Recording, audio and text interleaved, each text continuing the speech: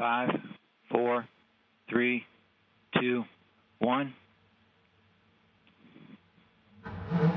And we have ignition.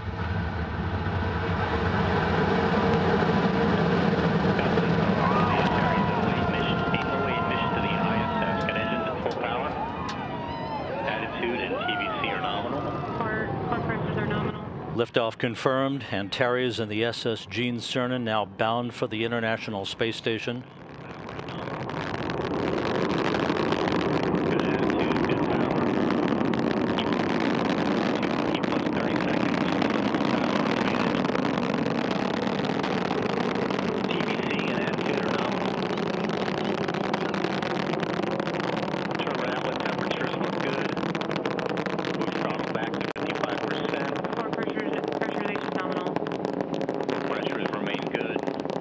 Arcing out to the southeast, approaching the 1-minute mark into flight.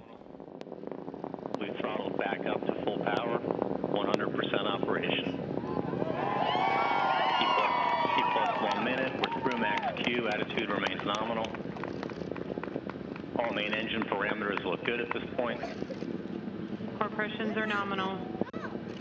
Core pressures remain nominal. Attitude looks nominal, very modest steering through max Q. Antares now passing through the area of maximum dynamic pressure on the vehicle. Everything looking great.